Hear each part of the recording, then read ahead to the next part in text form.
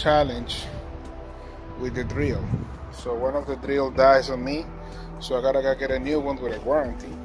Since I have them organized and marked, and then figure out which is which, so I can connect them on the board.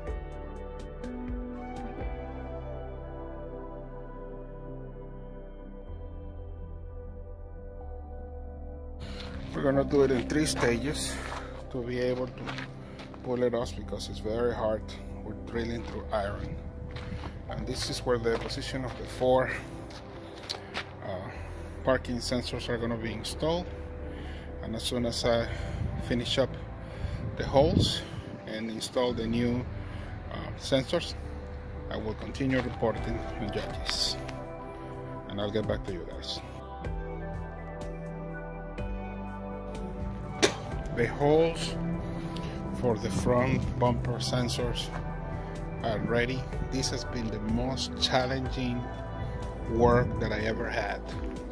This 8-hole burned 2 drills in order to get it done. So as soon as I finish here, I'm gonna stop by Home Depot and go claim my other drill, because I bought insurance on that puppy.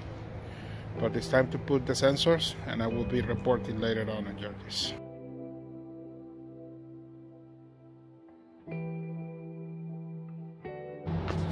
Okay, and here we have the materials that we're using to seal the wood. As you can see, on the passenger and on the driver area, to make sure that everything is safe and sound, so we're protected. And as soon as it gets dry, we're going to give it another coat, and we're going to finish it.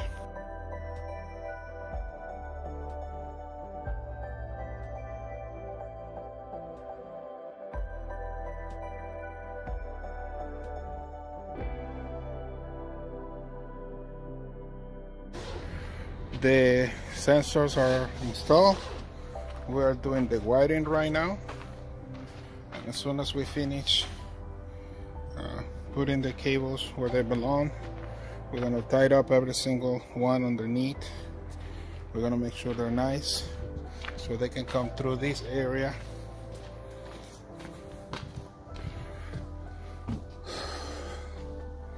In this little corner here, and we can reroute it all the way to the back to the main box. So we have work to do, and as soon as we finish, we will continue reporting with Yaryis.